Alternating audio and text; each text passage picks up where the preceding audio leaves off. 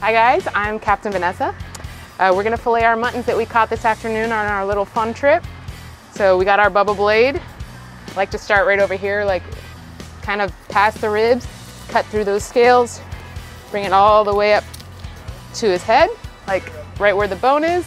Then I just turn my knife, all right, and I go just along like the spine, like all along the bone line. Just go all the way down the fish.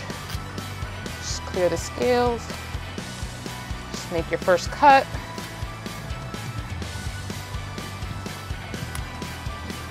All right, and we come back to the front, and you just follow the bone line all the way down the fish. All right, and that fillet should just come right off. All right, and I'm just gonna put my knife through on the end, just kind of finish it off. You come back, you just work your way down your fish.